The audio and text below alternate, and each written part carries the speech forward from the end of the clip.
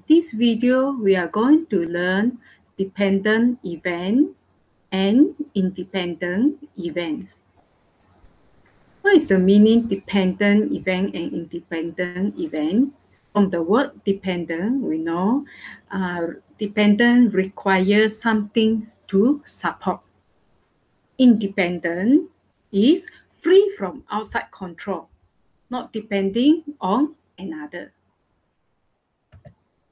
For the probability, independent events is the separate event where the first trial and the second trial are independent. Dependent events is the event that affect each other, where the first trial result affects the second trial result. For example, identify whether the following combined events are dependent events or independent events. Justify your answer. A. Obtain a head twice when a fair coin is tossed twice. So, this is independent events because the probability of getting a tail in the first toss does not affect the probability of getting a tail in the second toss. B. Obtain two pens, same color, where the two pens are taken out one by one from a pencil case that contain two red pens and three blue pens. Okay. This is dependent events because the probability of getting the first red pen affects the probability of getting the second red pen. Because when you take out one red pen from the pencil case, how many red pens left in the pencil case? At first, we have two red pens. So now left only one red pen in the pencil case. So this is a dependent event.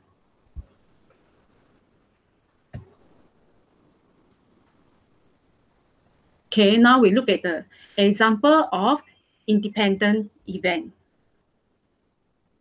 Diagram 1 shows 3 alphabetical cards in box 1 and 2 numbered cards in box 2. So in box 1, we have K, O, N. In box 2, we have 4 and 5. List the sample space for selecting a card at random from each box. So how to list the sample space? Okay, before we list the sample space, we can draw a table. Okay, so for box 1, I write it in vertical, and box 2, 4, 5, I write it in horizontal. So box 1, I have the letter K, O, and N. Box 2, I have the letter 4 and 5. Now I try to write all the possible outcomes into the table. So I might get letter K from box 1 and number 4 from box 2. I also might get letter K from box 1 and number 5 from box 2. I might get letter O from box 1 and number 4 from box 2. I also can get letter O from box 1 and number 5 from box 2.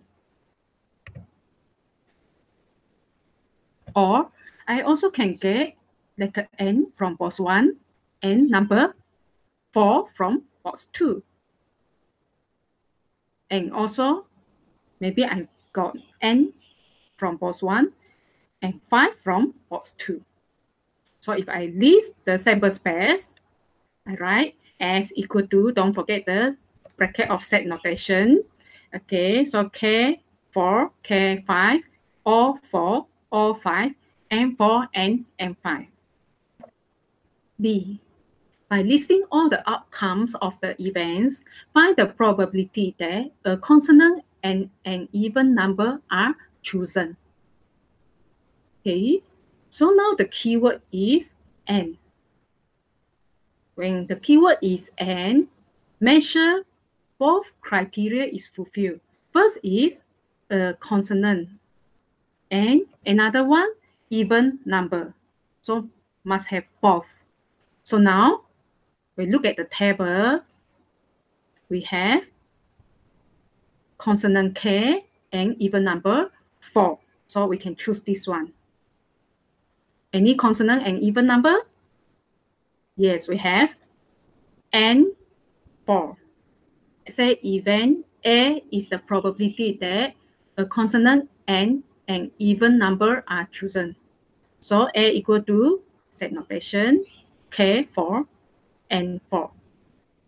And probability of A equal to 2, because here we have two set of a consonant and an even number. So 2 over the sample space is 6. So 2 over 6 equal to 1 over 3. B2, find the probability that a vowel or a prime number are chosen. So the keyword is or. If the keyword is or, you no need to fulfill both criteria. Either you get the vowel or prime number, you can circle it. So from the table, I choose the vowel first, or the vowel, I circle it. And after that, prime number. So any prime number here, K5, or 5 already circle, then N5. 5 is prime number, 4 not a prime number. So altogether, how many sets here? 4. So let's say event B is probability that a vowel or a prime number are chosen. So B equal to O4, K5, O5, and N5. We write in set notation, don't forget. Probability of A equal to 4 over the total outcomes is 6. We simplify it, equal to 2 over 3. Okay, now we look at the dependent event. Diagram 2 shows 3 alphabetical cards in a box. Okay, we have Y, E, S. A is the sample space for selecting a card at random twice from the boxes without replacement. Okay.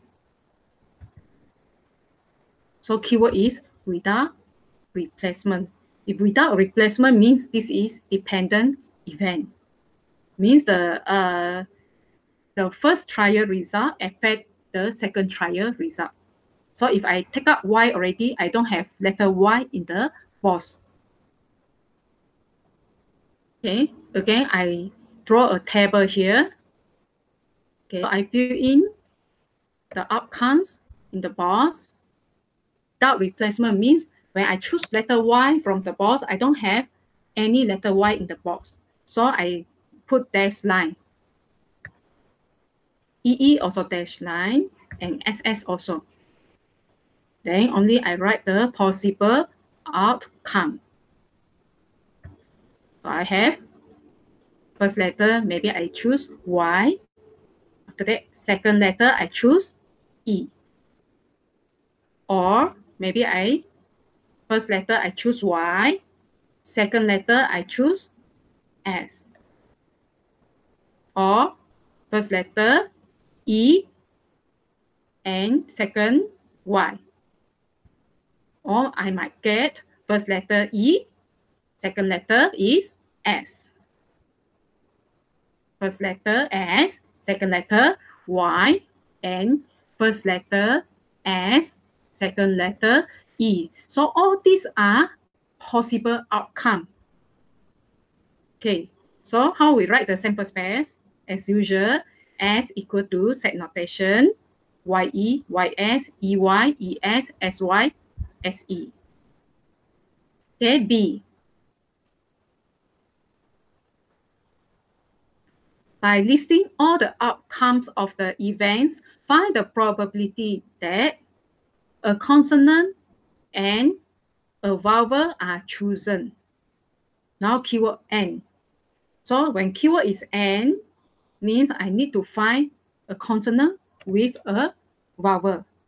So I circle consonant and vowel together. So first is Y, E, because Y is consonant. E, vowel, you know, vowel is A, E, I, O, U. So E is vowel. We can have EY, ES, and SE. So as long as we have one consonant and one letter vowel, we can accept. So altogether we have 4. So what is your answer? You list out first because the question asks you to list by listing all the outcomes. So you must list first before you write the probability. So D equal to set notation YE, EY, ES, and SE. The probability of event D is 4 over the total outcomes is 6. So simplify it, 2 over 3.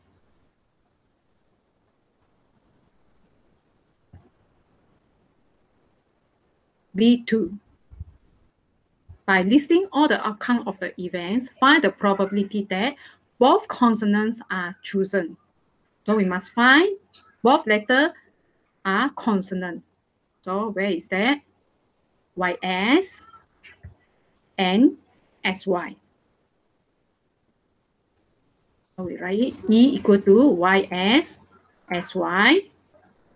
Must remember, because the question asks for list all the outcomes. So you must list out before you write the probability. So probability is 2 over 6. And simplify it, equal to 1 over 3. If you like my video, please feel free to like and subscribe to my YouTube channel. Thank you.